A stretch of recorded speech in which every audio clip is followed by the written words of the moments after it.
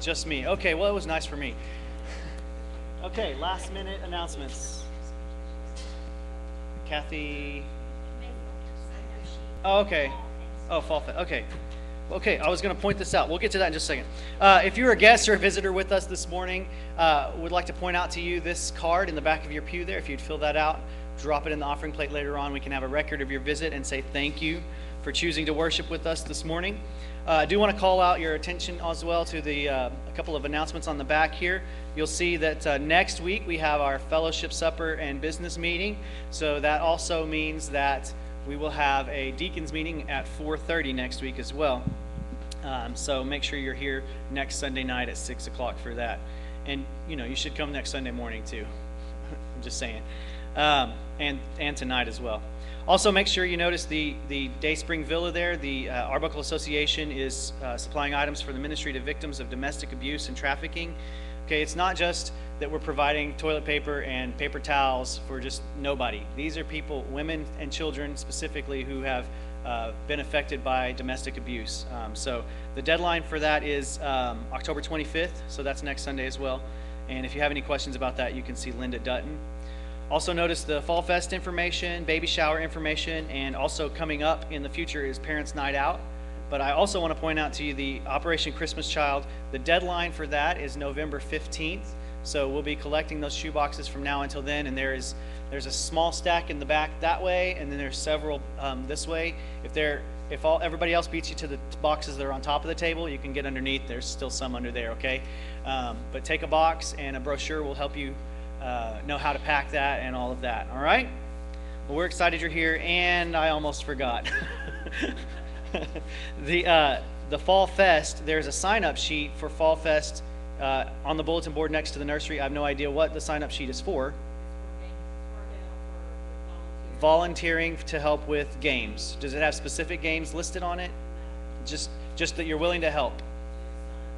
Okay, so sign up to help with that Fall Fest, and we'll look forward to that event. All right. I'm going to turn things over to Austin. Oh, before I do, though, I want to say Travis is gone this week. So we have James filling in for him again. Many of you have been here when James has preached before, so he's really good, and we're glad to have you back, James. All right? Austin, you're on. All righty. Well, let's stand this morning and let's worship by singing Everlasting God.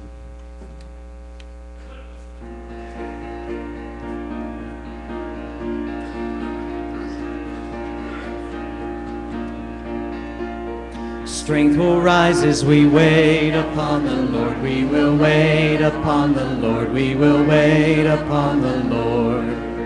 Strength will rise as we wait upon the Lord. We will wait upon the Lord. We will wait upon the Lord our God. You reign forever. Our hope, our strong deliverer. You are the everlasting God, the everlasting God. You do not faint, you won't grow weary. You're the defender of the weak. You comfort those in need. You lift us up on wings like eagles. Well, let's take time this morning just to welcome each other into God's house and tell them how glad you are to be here.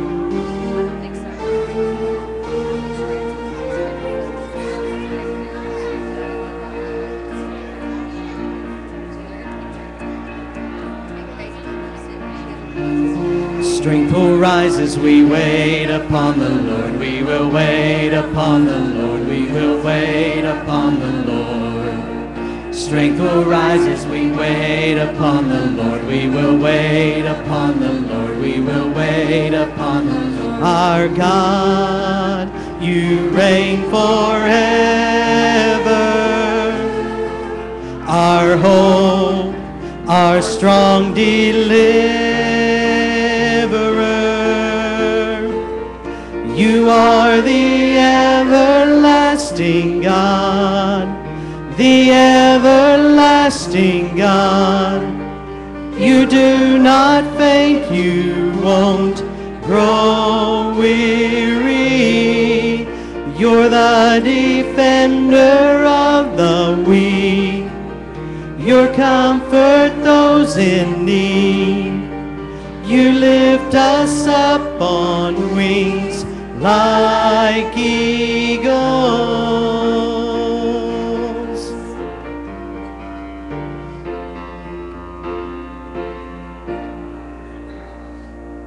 Amen. Well, let's read this scripture this morning. In the year that King Uzziah died, I saw the Lord sitting on a throne, high and lifted up, and the train of his robe filled the temple. Above it stood the seraphim. Each one had 6 wings. With 2 he covered his face, with 2 he covered his feet, and with 2 he flew. And one cried to the other and said, Holy, holy, holy is the Lord of hosts. The whole earth is filled with his glory. Well, let's continue to worship this morning by singing, Holy, holy, holy.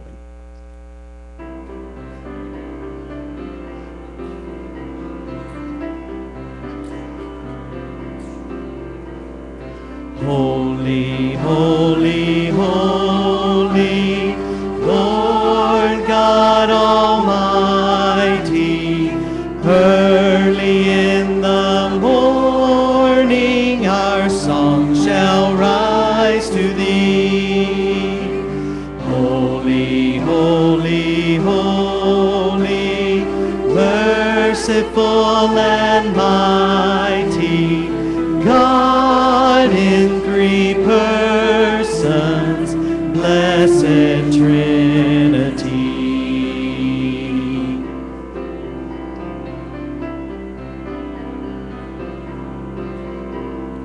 Holy, holy, holy, all the saints adore thee, casting down their golden crowns around the glassy sea. Cherubim and seraphim falling down before thee, who wert and art and evermore shall be.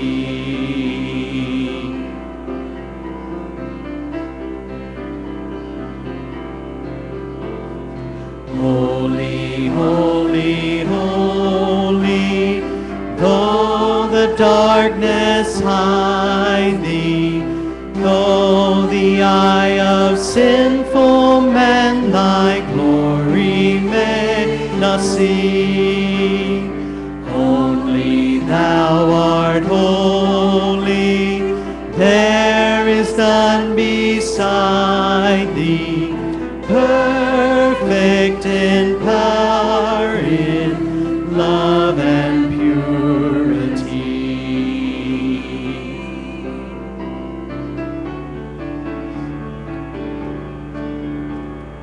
Holy, holy, holy, Lord God Almighty, all thy works shall praise thy name in earth and sky and sea.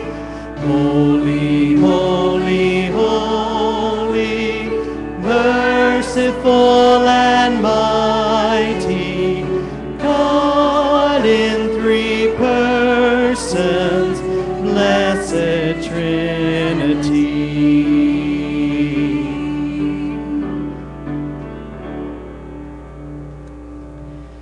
Dear Heavenly Father, we just thank you for this time this morning, Lord, just to come before you and worship, Father. And Lord, I just thank you for allowing us just to meet here this morning. God, I pray that as James brings the message this morning, Lord, that you would just give him the words to speak, Father, and give us the hearts to listen. In your name we pray. Amen. You may be seated. I promise I didn't do that on purpose. I'm used to the other guy being here. Let's continue to worship this morning, though, by singing Amazing Grace, My Chains Are Gone.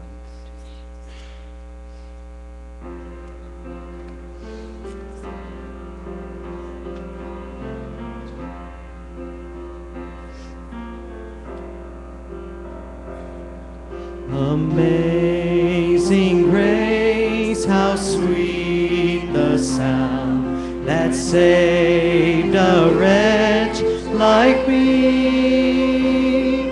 I once was lost, but now I'm found. Was blind, but now I see. 'Twas grace that taught my heart to fear, and grace my fears relieved. How precious did that grace appear, the hour I first believed.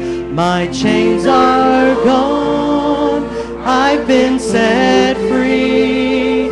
My God, my Savior has ransomed me, and like a flood, His mercy reigns, unending love, amazing grace.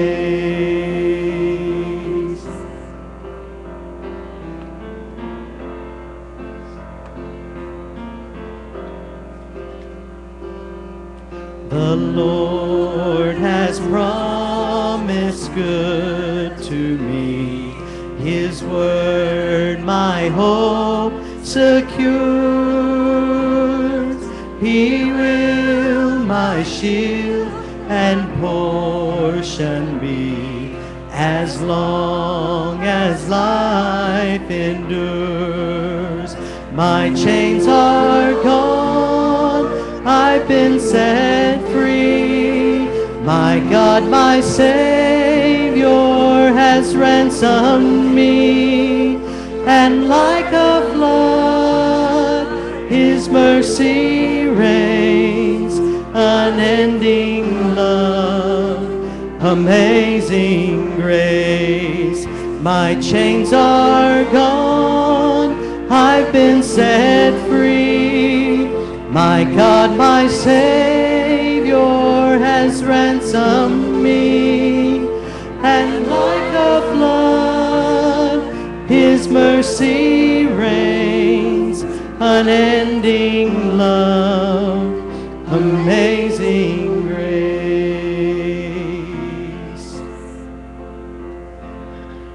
The earth shall soon dissolve like snow, the sun forbear to shine, but God who called me here below will be forever mine, will be forever mine. You are forever mine.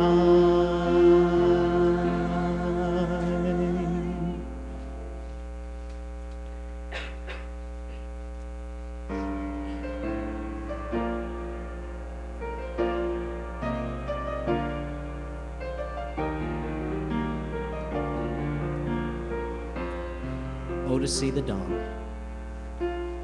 Oh, to see the dawn of the darkest day, Christ on the road to Calvary, tried by sinful men, torn and beaten then,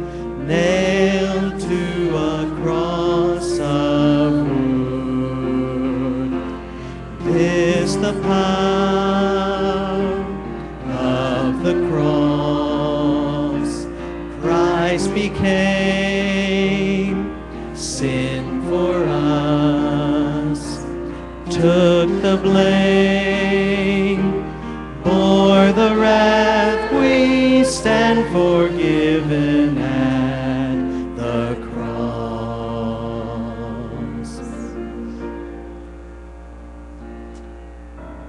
Oh, to see the pain written on your face, bearing the awesome weight of sin, every bitter thought, every evil deed, crowning your blood-stained brow. This the power of the cross. Christ became sin for us, took the blame, bore the wrath, we stand forgiven at the cross.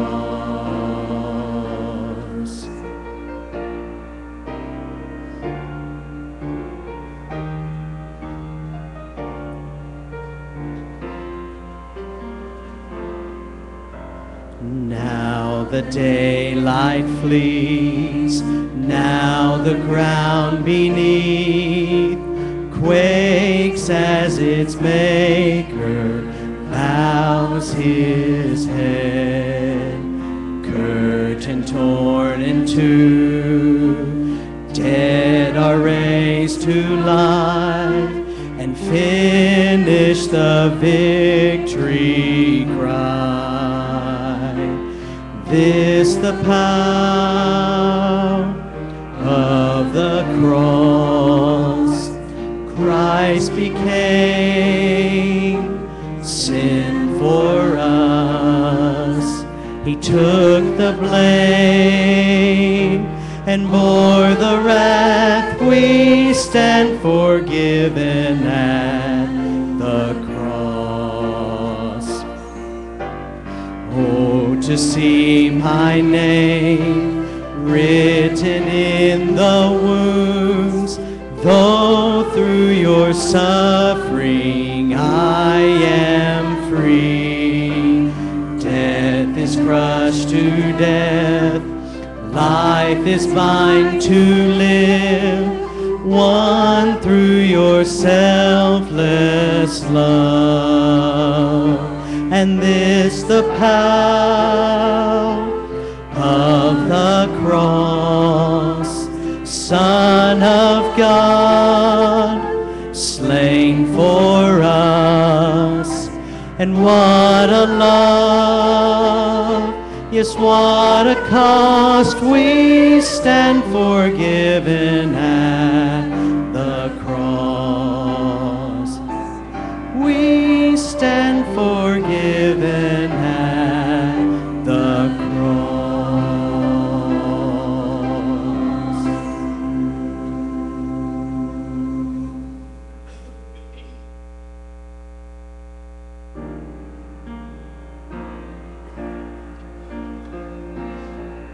Let's continue to worship this morning by singing Stronger.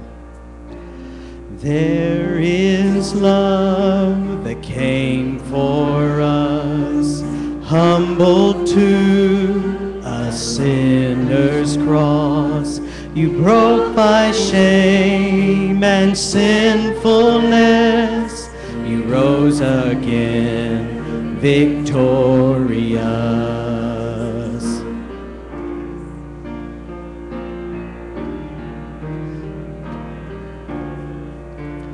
Faithfulness, what can deny?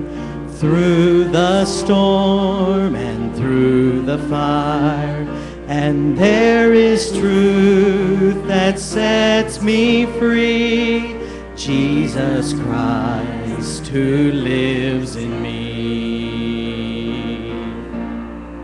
And you are stronger, you are stronger. Sin is broken, you have saved me. It is written, Christ is risen, and Jesus, you are Lord of all.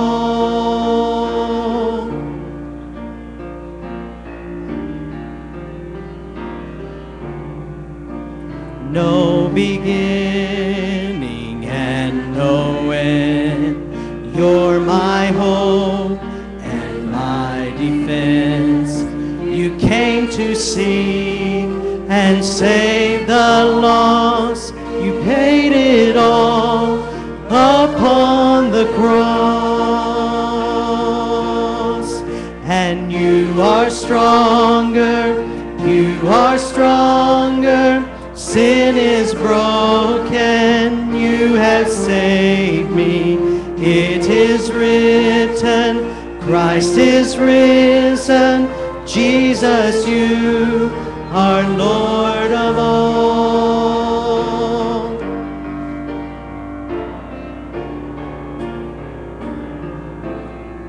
So let your name be lifted higher, be lifted higher, be lifted higher. So let your name be lifted higher, be lifted higher, be lifted higher. So let your name be lifted higher, be lifted higher, be lifted higher. You are stronger, you are stronger. Sin is broken, you have saved me. It is written, Christ is risen. Jesus, you are Lord. Let's stand for the last chorus. You are stronger, you are stronger. Your sin is broken, you have saved me. It is written, Christ is risen, and Jesus, you are Lord of all. Let's pray. Dear Heavenly Father, Lord, I just thank you for this time again this morning just to come and worship you. Father, I pray that as we go into the offering, Lord, we would just remember what you've done for us, and we give back to you accordingly, Father. And Lord, I just pray once again that as James brings the message this morning, you would just give us hearts to listen. In your name we pray. Amen.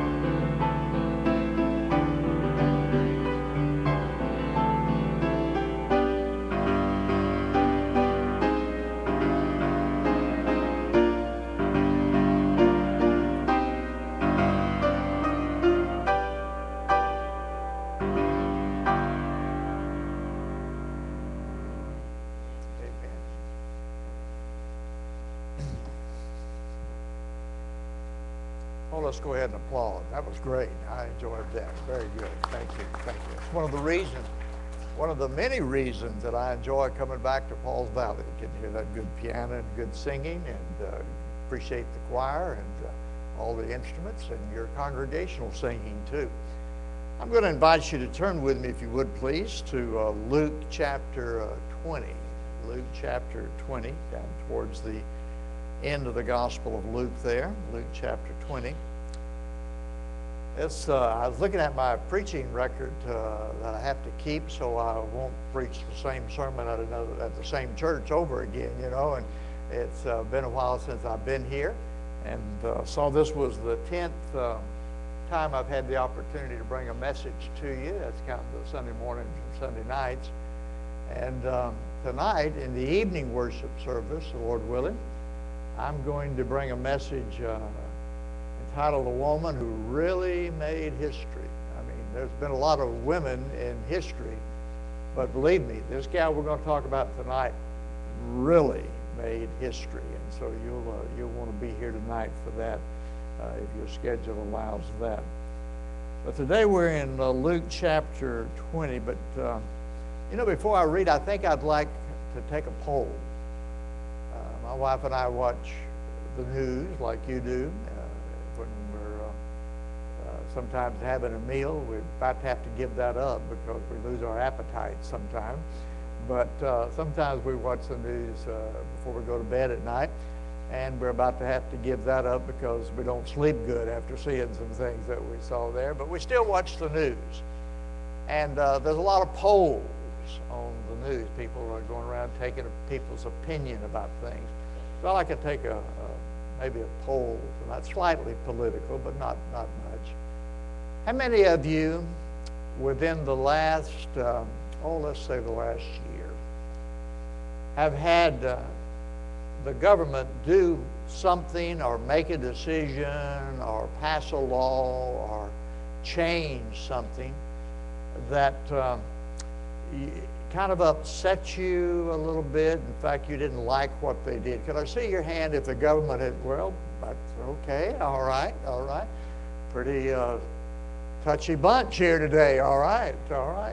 Now then, the next question on the poll would be, how many of you, when that happened and you became upset about it, you talked to somebody about it, voiced your opinion about how wrong it was, or someone talked to you about it and kind of, teed off on you a little bit and got some of their anger out about it? How many of you discussed it vehemently or at least strongly with somebody? Can I see your hand? Well, that's almost a full body. It's a Baptist church. That doesn't surprise me that very much. Okay. Now then, one last question on our poll this morning. How many of you, after having discussed it or having someone discussed it with you, that it changed anything? Could I see your hand? Didn't change a thing, huh? Well, I think you're about like most people in America today. And I want to bring a message that the Lord has laid on my heart about what is a Christian American supposed to do and to be in the United States of America in the year 2016 that's coming up, in the year 2015 right now, but in the year 2016 especially. Now then, I want to put an umbrella over this thing. I want you to hear me correctly. If when I finish you feel that you've heard a political message, then I've failed or you've not listened, one of the two. If when I finish you feel like that all that was a political stance that the preacher was taking, and the Bible talks about, our Constitution rather talks about separation of church and state, and I didn't come down here, I can get all that stuff on the news, that was just another political message, then again, I failed or you didn't listen correctly. And I gave you permission to come up and let me know about it. That'd be fine. I still love you. What I want to bring this morning is a biblical message, a biblically based message from the Word of God on what a Christian in America should do in the year 2015 and especially in the year 2016. Over 1.5 million men and women have given their lives since this country was founded in the defense of this nation. Many more, multitudes more, several million have died prematurely because of the wounds or because of their health failure or because of things that happened because they served our country and gave us the freedoms that we have in our country. So let's take a look at what does the Bible have to say about a Christian's responsibility in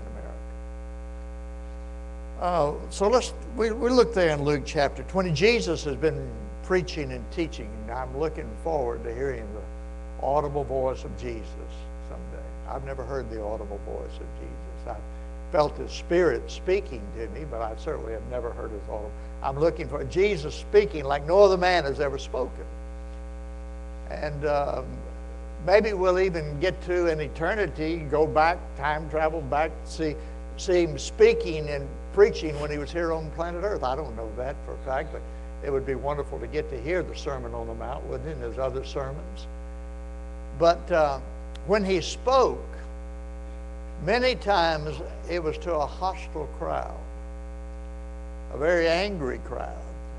Jesus made a lot of people angry. He made a lot of people joyous and happy, but He also had opposition when He spoke. And when He finishes speaking, by the time we get down to verse 18 of that chapter, He's been speaking about the judgment that's going to come upon those who reject Him. Verse 18 says, everyone who falls on that stone will be broken. He's that stone, will be broken to pieces. But on whoever it falls, it will scatter him like dust. And the scribes and the chief priests tried to lay hands on Him that very hour. In other words, tried to arrest Him. And they feared the people. That was the only thing that kept them from doing that. They would have been in trouble with the common folks. For they understood that He spoke this parable against them. Now notice verse 20. So they watched Him and sent spies who pretended to be righteous in order that they might catch Him in some statement. Why were they doing that? So that they could deliver Him to the rule and the authority of the governor. You see, government in and of itself is not good or bad. It's amoral. But government can be used for immoral purposes, and it can be used for good purposes. It can be a blessing to people, or it can be a curse to people. People can use their government to set people free, or they can use their government to put people into captivity. And they wanted to use government in an evil way. They wanted to turn Jesus over to the rule and the authority of the governor. And they questioned Him, saying, Teacher, we know that you speak and teach correctly. You are not partial to any, but teach the way of God in truth. Is it lawful for us to pay taxes to Caesar or not? But He detected their trickery and said to them, Jesus knew what was in the heart of man. He knows what's in our heart, doesn't He? We don't fool Him by what we say. We don't fool Him by coming to church on Sunday. We don't fool Him by pious actions, put the Bible under our arm. He knows us. He knows everybody's heart.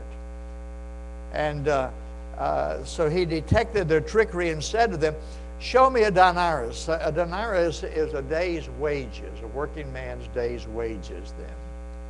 Show me that coin. Whose likeness and inscription does it have? And they said, Caesar's. And He said to them, then render to Caesar the things that are Caesar's, and to God the things that are God's. And they were unable to catch Him in saying in the presence of the people, being amazed at His answer, and they became silent. The Christian's responsibility is to render unto Caesar the things that are Caesar's, and to God the things that are God. What do I owe America? What do I owe this wonderful land in which I live? What I owe for the freedoms that I enjoy. What I owe for coming here and being able to proclaim the gospel. What do we owe this great land in which we live? Well, first off, I think the Bible clearly teaches both in the Old and the New Testament that a Christian is to pray for America. A Christian is to pray for America. Now, who are the people that are supposed to pray for America? You would expect me to read this particular passage of Scripture. It's found, you've heard it many, many times in church. In 2 Chronicles 7:14, he says, "And my people who are called by my name, if they will humble themselves and pray and seek my face and turn from their wicked ways, then I will hear from heaven and will forgive their sins," and I notice this, "and heal their land." Another translation would say, "and bless their land," and heal their land. That God is looking at the United States of America as he looks at every other place, and he says, if my people will pray, it will change America. It didn't say, if my people will complain. You know, I've always found I was better at complaining than praying. I'm sorry to admit that in church, but that's true. I think I may be talking to some other folks who find it easier to complain than to pray. See, the devil doesn't come against me and fight me when I complain about things. In fact, he's willing to help me sometimes to find something to complain about. But he comes against me when I pray. Notice he didn't say, if the government will humble themselves and pray, then I will hear from heaven and bless their land and heal their land. He didn't say, if the Board of Education will repent of their sins and seek my face and pray, then I will change the nation in which they live. He didn't say if the business leaders. He said if my people. You're here today. You've never received Jesus Christ as your personal Savior. You have no assurance of going to heaven. Your name's not written in the Lamb's Book of Life. You're damned, doomed, dying, and going to hell. There's no reason for you to pray for America. You need to pray for yourself. You desperately need Jesus Christ as your Savior. I don't care what your wife is or what your husband is or what your mother and daddy is. If you've never received Christ, you're lost and desperately are facing an eternity without Christ. But if you're a child of God, if you're born again, if you're trusting Jesus Christ, then you're a child of God. You may not always act like it. You may not always feel like it. People may not always see it in your life, but you're a child of God. And it's your responsibility and my responsibility as a child of God. With being a Christian, there are tremendous privileges, but there's also some awesome responsibility that comes. See, not only is it in the Old Testament, listen to me as I read to you from the New Testament. I'm in 1 Timothy here. Turn over to 1 Timothy, if you want to, chapter 2.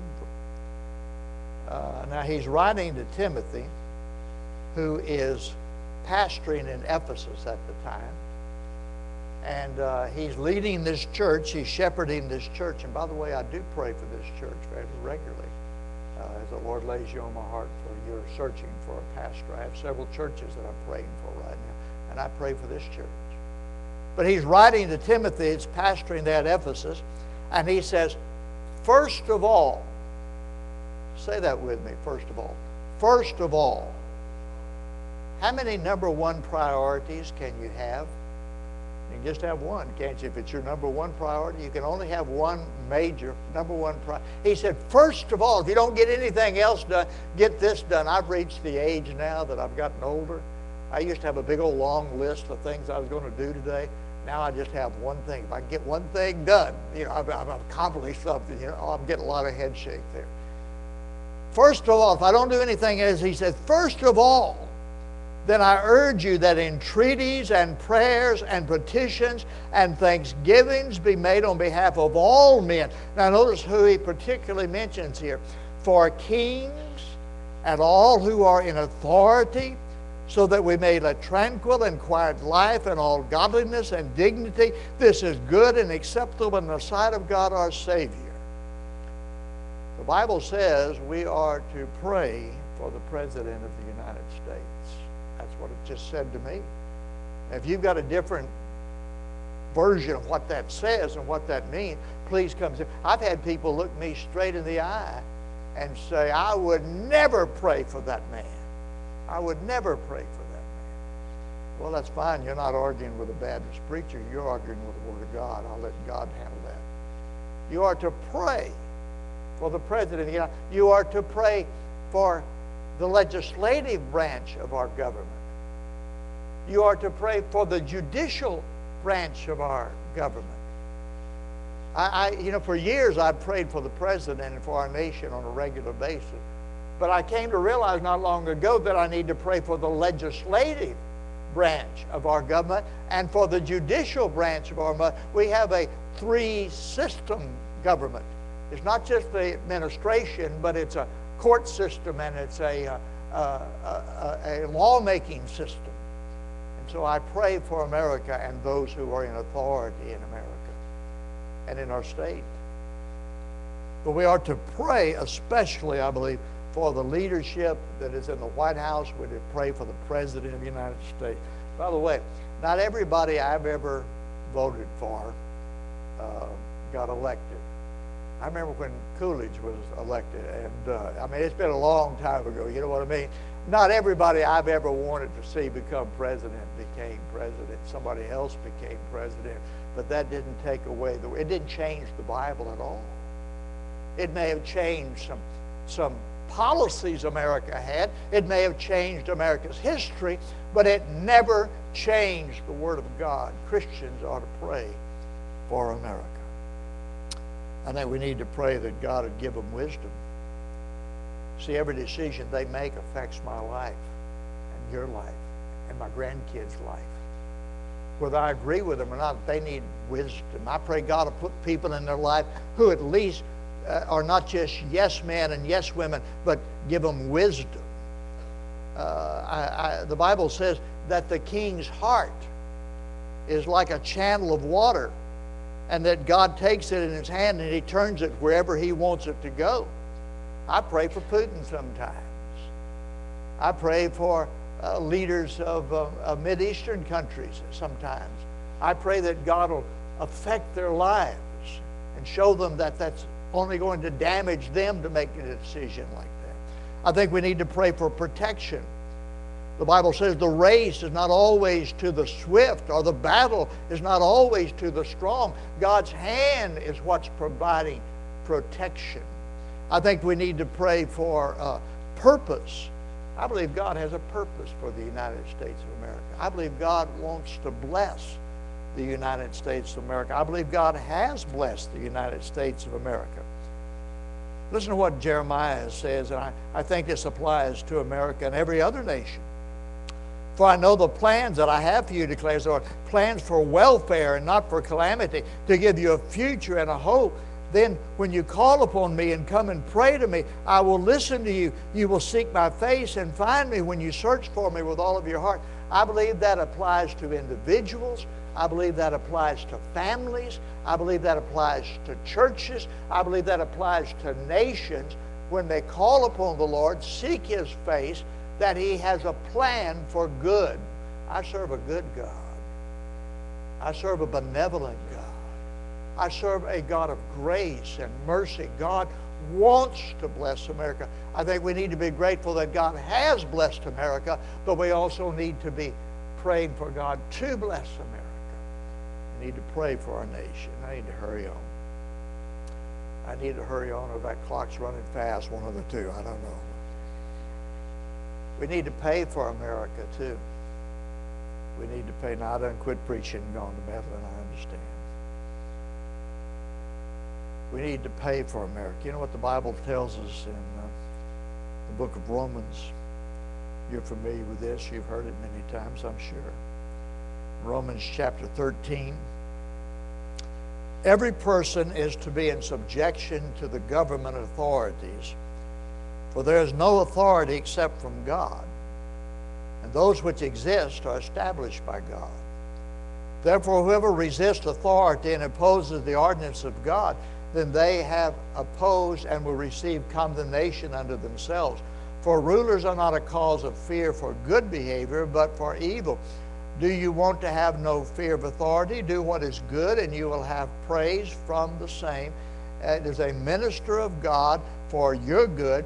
But if you do what is evil, be afraid, for it does not bear the sword for nothing, but is a minister of God, an avenger who brings wrath on the one who practices evil. Therefore it is necessary to be in subjection, not only because of the wrath, but also for conscience sakes. For because of this you pay taxes, for rulers and servants of God, devoting themselves to this very thing. Render to all what is due them, tax to whom tax is due, custom to whom custom, fear to whom fear, honor to whom honor. Now listen to me. I realize our government wastes a great deal of money. That's why I have to look at the issues and pray about the issues and vote according to the issues and how they are handling our monies. I believe one of the greatest dangers faced in the United States, if not one of the major dangers faced in the United States, is the fact that we're broke. When your outgo exceeds your income, your upkeep's going to be your downfall. Last year I read George Washington's biography. Did you know that he spent as much time out trying to raise money to get his army out in the field to win our independence as he did in the battles themselves? Those troops cost money. Those planes cost money. You cannot defend yourself without finances. But it's not my responsibility to spend the money. It's my responsibility to obey the law and to pay the money and to lift my voice if I feel the taxes are excessive. I'm going to upset some folks, but I want you to listen to me. What does the Bible say about paying taxes? If you pay $1 more than you're supposed to on your taxes, I believe to that extent you're a poor steward of the money God has given you. If you pay $1 less than you know that you owe the government, to that extent you're a thief. And so you can choose which one of those you want to be, or you can avoid both of them and pay what you have to pay and what the law says you have to pay. How can you pray and ask God to bless something that you're robbing from, that you're cheating from? And yes, I'm going to go way out here on a limb. Don't expect anybody to come with me, but if they do, we'll have a good time out here. How about the next time that it's April 15th and you're getting those taxes ready, you sit down and maybe after you've finished them, you draw your family together. If you live by yourself, at least you do this by yourself. And you put your hands on that envelope and say, God, I thank you that I live in this country. I thank you that you've blessed it. God, we've got these freedoms. God, I thank you that I've got a job. I thank you that I've got some money. I wouldn't be having to pay taxes. I'm not starving to death. I'm not living in a cardboard box someplace. And God, let this be my worship of you. And help those who now are going to have the responsibility not to waste this money and make it an opportunity of worship, because it can be worship. It's me saying, thank you to God for the privileges and the finances I have in this nation. Like I said, I may be out there by myself. I realize that a nation's in trouble when half the people feel they don't have to work for a living, somebody's going to take care of me. And the other half says there's no reason for me to work for a living, they're going to take my money away from me. The country's in a lot of trouble when that happens. And that's part of our problem in America. But that's not changing the Word of God. I hear people argue all the time. Well, this is the Bible. I accept the Bible. This is the Word of God. It's an inerrant Word of God. And I believe every bit of that. But there's one thing between taking the Bible inerrantly and taking it seriously. We have to pay for our nation that we're praying. Thirdly, and it's ticking away over there, I think we ought to praise our nation. I'm glad I'm an American. I am glad. I am privileged. And so are you.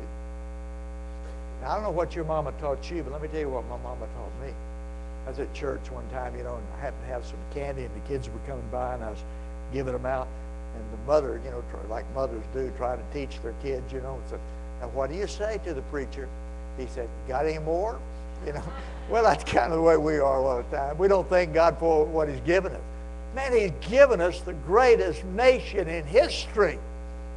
That's what He's given us. The greatest nation in history with more freedom than any other society has ever known.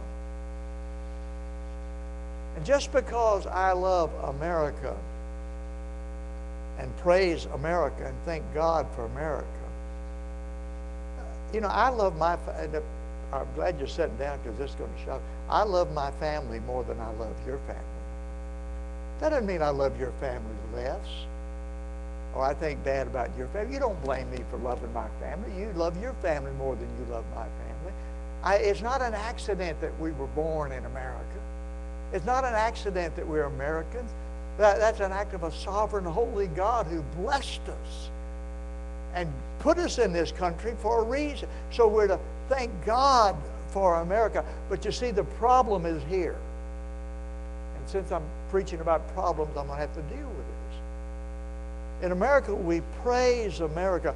But as Americans, we generally think God cares about America, and He just kind of likes these other countries a little bit.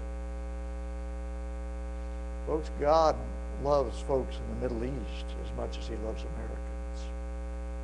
God loves the Africans as much as He loves Americans. He spent as much of His blood for the Europeans and for the Asians and all across the world that He so loved the world. And America, I believe one of the reasons that God has blessed America and rose up America to be the country that's been, so that we can help other people in the world. And we've done that. And I think God honors that. But we need to understand that we are so proud to be Americans sometimes that we think we are entitled to some things that other countries aren't entitled to.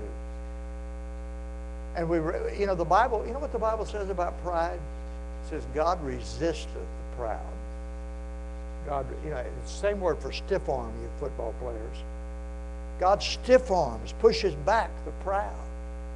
That we need to come to America and say to God, God, I am proud of America. I thank God for America. But I recognize the fact that America is America because you've been gracious and kind and merciful and have provided for America.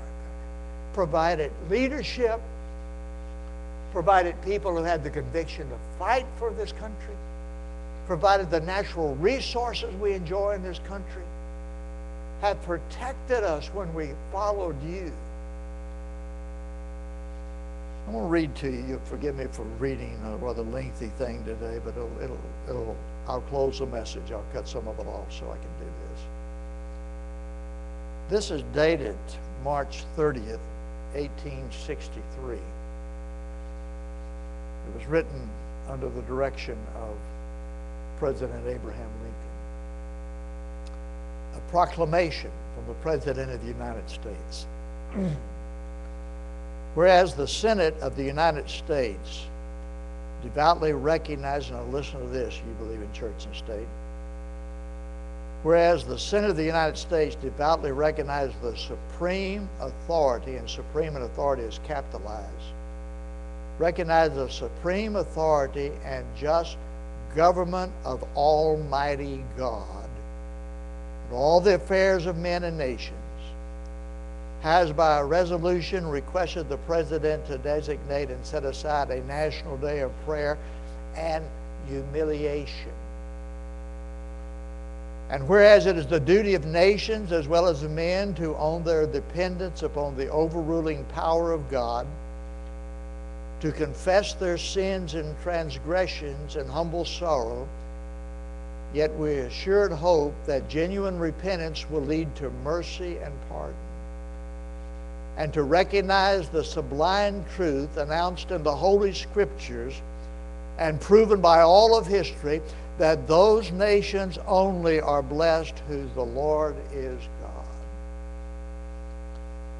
And inasmuch as we know that by his divine law, nations like individuals are subjected to punishment and chastisement in this world, may we not justly fear that the awful calamity of this civil war, which now desolates the land, may be but a punishment inflicted upon us for our presumptuous sins, to the needful end of our national reformation as a people. Listen to this. We have been the recipients of the choicest bounties of heaven. We have been preserved these many years in peace and prosperity. We have grown in number, wealth, and power as no other nation has ever grown, but we have forgotten God. We have forgotten the gracious hand which preserved us in peace and multiplied and enriched us and strengthened us. And we have vainly imagined that in the deceitfulness of our hearts, that all of these blessings were produced by some superior wisdom or virtue of our own. Intoxicated with unbroken success, we have become too self-sufficient to feel the necessity of redeeming and preserving grace, too proud to pray to the God that made us. It behooves us then to humble ourselves before the offended power and to confess our national sins and to pray for clemency and forgiveness. Abraham Lincoln. Folks, I get asked this question often. I'm going to close with it. James, do you feel God's going to judge America? I feel God is judging America right now. I feel we're living under the judgment of God. You know what the Bible says when God judges the people? It said he gave them over to what they wanted. He gave them over to what they wanted. I believe we're under I don't believe we're under the wrath of God yet. Big difference between the judgment of God. Judgment is to bring you back to God. Wrath is the punishment of God. I don't believe we're under the wrath of God yet, but I do believe we're under the judgment of God. Now, this is the most political thing I'm going to say. On one of the debates from one of the political parties, the other night, the closing question of their debate was this. Some of you heard it, some of you didn't. What do you feel the greatest danger facing the United States is? Some answered global warming. Others answered the NRA. Let me tell you what I believe the Bible teaches. The greatest danger facing the United States of America is the wrath of God. I don't enjoy saying that, but I believe it. You want to pray with me? Let's pray for our nation. Father, we're just individuals, but many of us here, majority of us probably are people who are your people. God, we're just sinners saved by grace.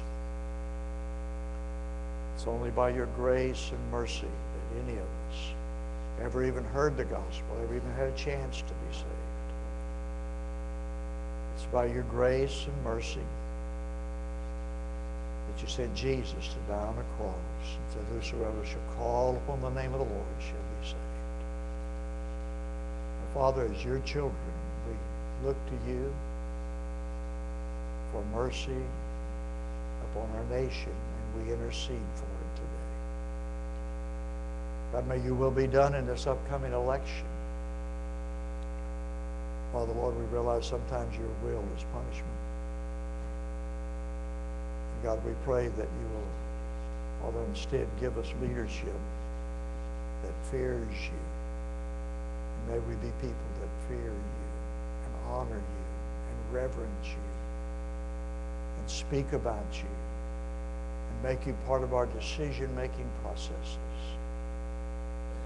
Father, Lord, we pray for the legislative bodies. Father, we thank you for Christians that are there. Help them to have mighty influence. Give them success in their work that people will listen to them. Father, we pray for the judicial system that we live under. We pray for members of the Supreme Court, God. You can take any of them out that you want to. You can add to those that need to be there. Although, Lord, we recognize that we have limited power, but may we realize that we come in the name of Jesus. May we walk into a voting booth confident that to the best of our ability, we're going to vote the way Jesus would vote, because we prayed and asked you to give us wisdom. Father, thank you for our nation. Thank you for the freedoms. And the top of the list, we thank you that we can come to this place and preach about and talk about Jesus. And we thank you that we can go into our community and talk about Jesus. May we be found faithful. In Jesus' name, amen. Let's stand together. We're going to sing a hymn of invitation. It's always in order. Mike, I want to ask you to stand here and receive folks that would come forward. Maybe they'll have a word of prayer with you before we close. Maybe some of you want to come and kneel at the altar. That's always in order to do. Whatever God's leading you to do, as we begin to sing, you just respond. People will move and let you by if you need to. If you've never received Christ as your personal Savior, you would thrill every person here's heart if you would come and say, I want to become a Christian. I want to follow the Lord in baptism. As we begin to sing, you come as God guides you. Lord, prepare me to be a sanctuary, Come as God guides you. pure and holy, tried and true.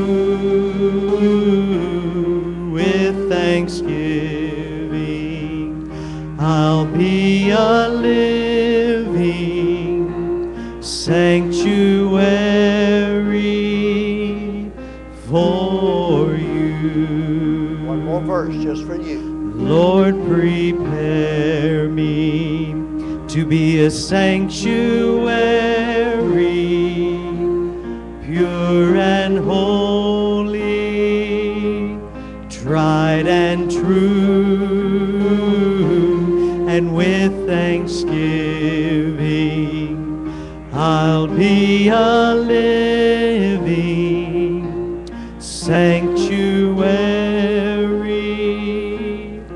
for you. We'll be speaking tonight at 6 o'clock on the lady who really made history. I mean, she made it big time. God bless you.